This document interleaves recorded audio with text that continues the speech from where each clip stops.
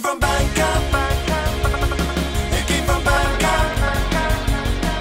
Anybody can upload anything they want to BANDCAMP. It came from BANDCAMP.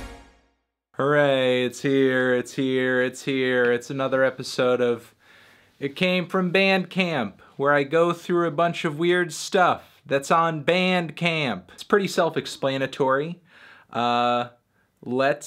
Let's get into it. The first one in the list here that I'm going to talk about is a release that was at one time on BANDCAMP, not on BANDCAMP anymore, and that is an old mixtape from the late 90s that apparently Tom Hardy rapped all over. Yes, the actor Tom Hardy, mixtape, late 90s. So the mixtape went up onto BANDCAMP. Apparently it was like uploaded by the dude who he was working with on the tape because they were officially a duo. And it did not take long for it to get taken down. However, the mixtape is still floating around on the internet. It's currently on YouTube right now, so this is kind of a BANDCAMP release. Was at one time a BANDCAMP release. Let's preview a little bit of it. Nobody gave a damn about a looked up, wanna be black, baggy, wearing cool, kicking lyrics from old and old school. So I had to go and make some money. Somehow and some way now I had to get paid just to eat at least. Feed my mind, but at the same time have a beast on a party tip. That is some wild, rugged English boy rap. He's like the British Wu-Tang. We mix the coke to make the cash go round, so we mix the world and make the yours get down. I blasted bigger fish than you, no good to fool you. The crew was the lunch rock before they flew out his asshole. I'm new to the car show. I come to about your pass you up cross. It's part of the past, part of the course. I pass you up cross. Magical, mystical, I twist you all this topic. You can tell in the late 90s he was that dude who was bringing real rap back. He was bringing that real rap back. Just coming straight out of England. It's a fun time. It's a fun listen. Okay, let's not spend too much time on that. This next one is an interesting one. Comes as a direct recommendation from my dude Austin. It is a release by the name of Troll from none other than James Ferraro. It is reworked excerpts from two operas James put out last year, Biomeme Morphogenesis and The Deluge. A couple of tracks feature legendary Vocaloid Hatsune Miku. Got some sweet Vocaloid collaborations coming down the pipe. They're going to take over. James looking more dapper than ever in his BANDCAMP profile photo. I do love that tie. And his hair is looking quite luscious. I'm going to give a shot to the track Biosewer, and we'll see where that takes us.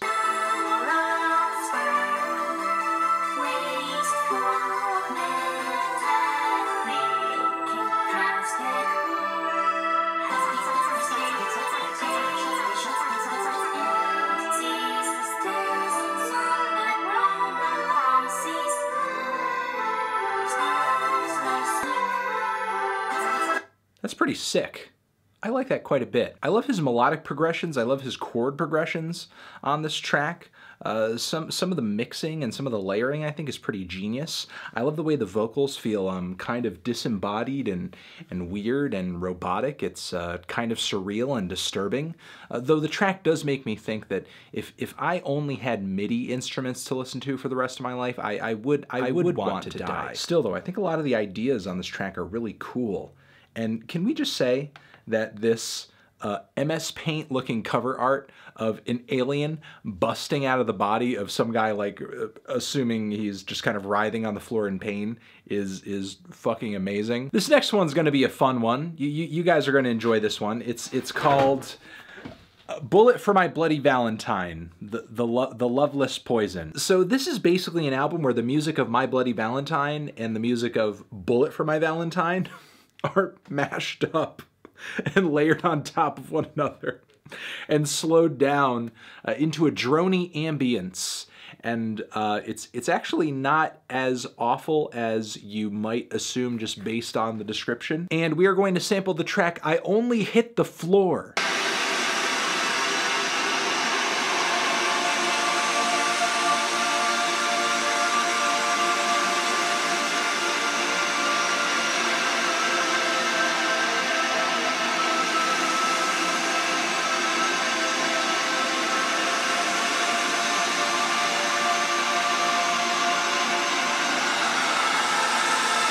I hope hope this person didn't give themselves like tinnitus or something at editing and producing this. I hope that's not the case. But yeah, this is actually quite nice. It's very ambient, it's very washy, it's actually pretty intoxicating.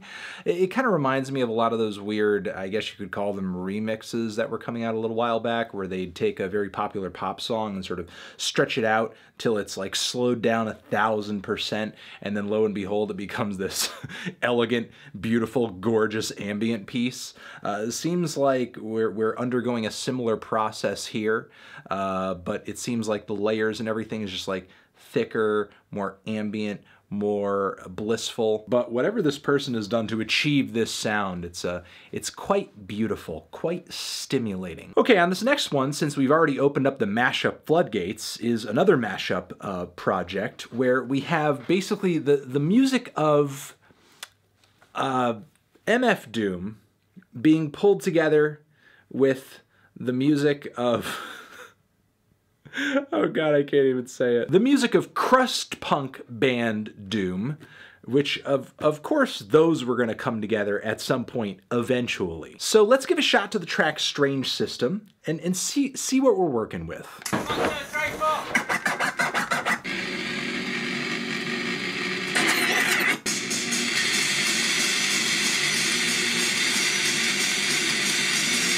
Wreak havoc, beat beaters, mad traffic, sleek and lavish, people speaking, leaking to the maverick. You see it as just another felony drug arrest. Any day could be the one he picked the wrong thug to test, slug through the vest. Shot in the street for pulling heat on a father who babies gotta eat. And when they get hungry, it ain't shit funny.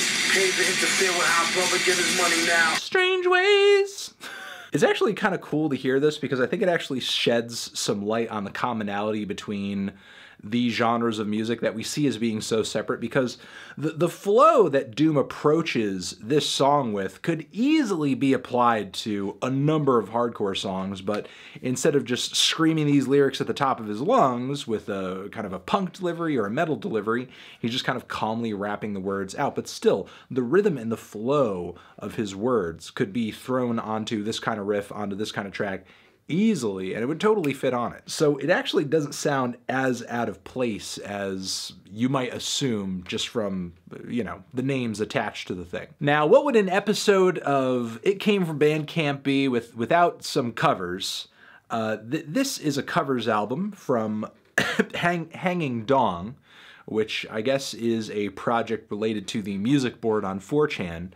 Collectively, they have gotten together and have decided to do a bunch of Beatles covers. Oh, nice. There's Cal Chuchesta right there on the album cover. Oh, and there's also me. And Yoko Ono and MC Ride and Elliot Rodger. What the fuck? Either way, they have managed to come together with 51 Beatles covers. I really don't know where to start on this thing, so honestly, I'm going to pick one of my favorite Beatles songs, whichever song is one of my favorites that ends up stopping me in my tracks. I am going to play Happiness is a Warm Gun. I love that song. The structure of this song is amazing. She's not a girl who misses much. Okay. Do-do-do-do-do-do. Oh yeah. Oh yeah. She's well acquainted with the touch of a velvet hand, like a lizard on a window pane. All the superior jumped the gun. I don't know if I care for the acoustic direction, the all acoustic direction. We need some bells and whistles on that track. We need some bells and whistles on that track. Let's try Taxman though. 1, 2, 3, 4. 1, 2. Oh.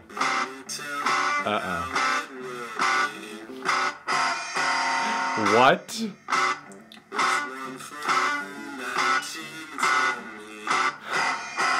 It's mildly interesting. It's a weird lo-fi take on it.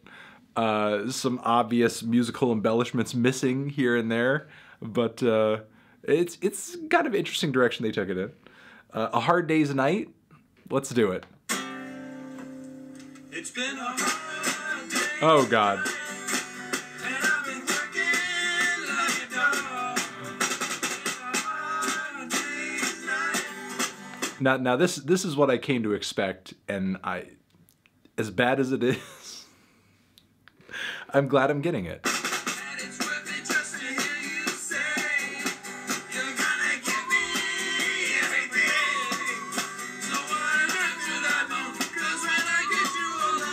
Is someone whistling in the background? Is someone whistling? Is there like a lone whistler just continually just...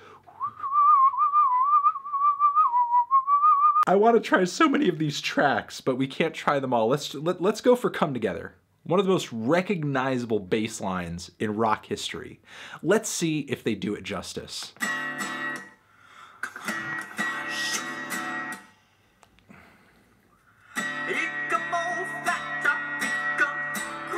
Does no one own a bass? Does anyone own a fucking bass? All right, we're gonna finish it off here with something which I think is one of the greatest love songs of all time. So let's see if Hanging Dong is able to achieve the same level of beauty and finesse in their rendition of something.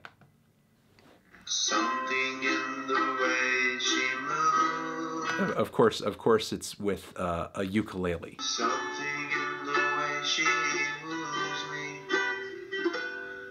I don't want to leave her now. You know I believe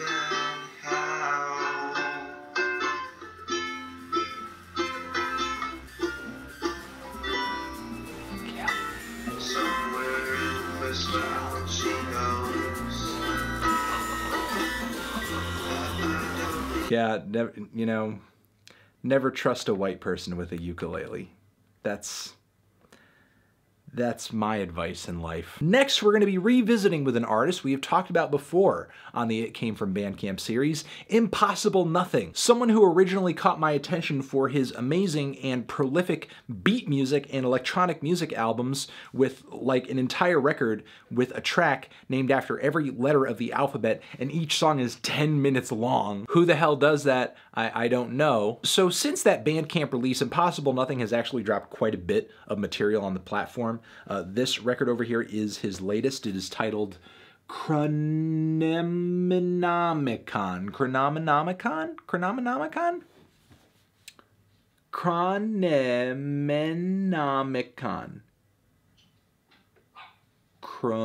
This thing is 26 tracks. Of course, every single song is 10 minutes. We're just gonna try the 12th track, L, and see where it takes us. Has it ever occurred to you that instead of running around blaming me, given the nature of all this new shit, this could be a lot more complex. I mean, it's not just. It might not be just such a simple,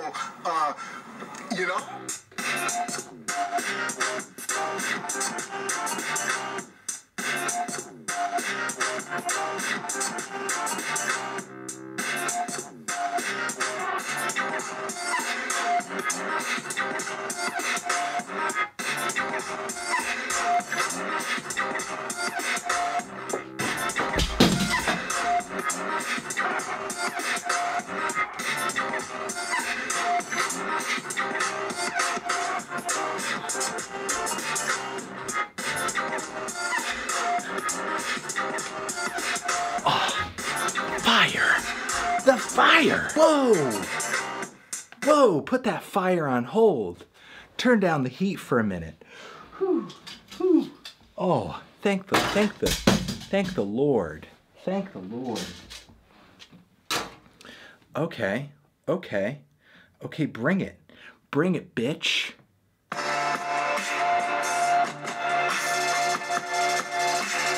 Oh, that's some trap-inspired hi-hats right there. That's some trap-inspired hi-hats.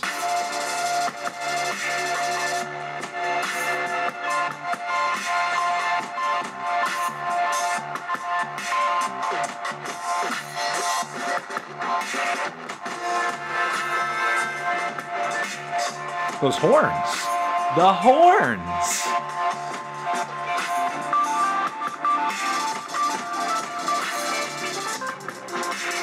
I like how consistently layered and dense and intricate and detailed this guy's stuff is, and yet he sticks pretty hard to that lo-fi aesthetic.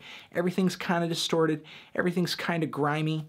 Maybe it's a little too brittle at points, but still, I like the way he kind of makes things sound a little messy, but also very refined. Okay, we have one more artist in this episode of the It Came From BANDCAMP series. It's Graham Lambkin, Salmon Run and Amateur Doubles. As Austin tells me over here, sound artist Graham Lambkin recently joined BANDCAMP, making his previously out-of-print solo albums available digitally. Salmon Run is his most well-known album and is considered a modern musique concrète masterpiece, followed by Amateur Doubles, which consists of extended prog-based loops assembled and recorded in a moving car. I'm down. I'm down for that shit. Let's try the track Glink a Mix.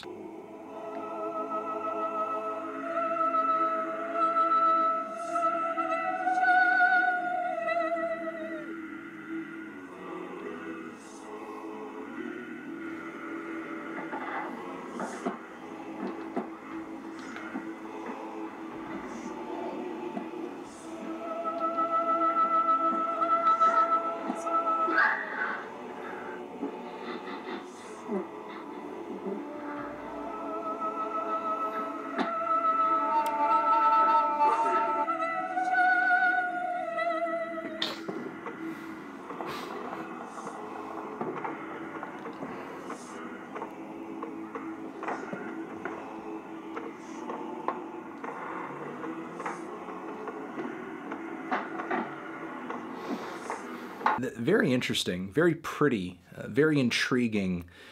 It reminds me of a lot of like old English vocal pieces, like gospel pieces. But there's just something about the editing and the processing of all of it that makes it sound really otherworldly and surreal and just very strange and weird. Plus all those effects and sounds kind of making a racket in the background gives the track a weird sense of place as well. But God, I love the vocals on that. I love the way the vocals are processed and treated on that track. It's very, I don't know, it's regal, it's experimental. It just feels vaguely religious. We are also gonna give a shot to this Amateur Doubles track, 3,000 Miles Away. Let's give a little preview. It is 18 minutes. We're only gonna hear a bit of it, but still.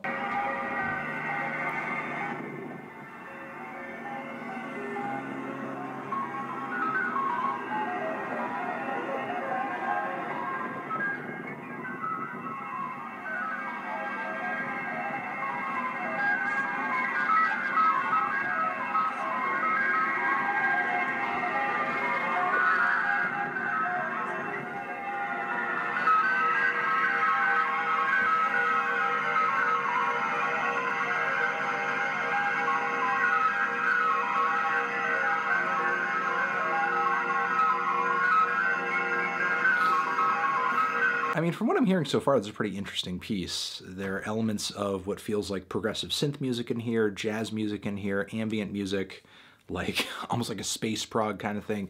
But it's obviously coming from a lot of these sounds and genres at a very experimental angle. Yeah, it's very compelling. It's compelling. It's compelling. And I'll leave it at that. This has been another episode of It Came From BANDCAMP. All of the artists, all of the projects that we talked about in this episode are linked down below. If you like their music, buy the album, support the artist, and make sure to be here for the next episode so you can be turned on to some other cool, weird, obscure stuff on the BANDCAMP platform. You're the best, you're the best, you're the best. Transition over here next to my head are a few other episodes of It Came From BANDCAMP, that and a link that you can hit to subscribe to the channel. Anthony Fantano, leave a comment or maybe something, or just watch another video. Just watch another video. Just click on another video and watch another video, okay? Okay, forever.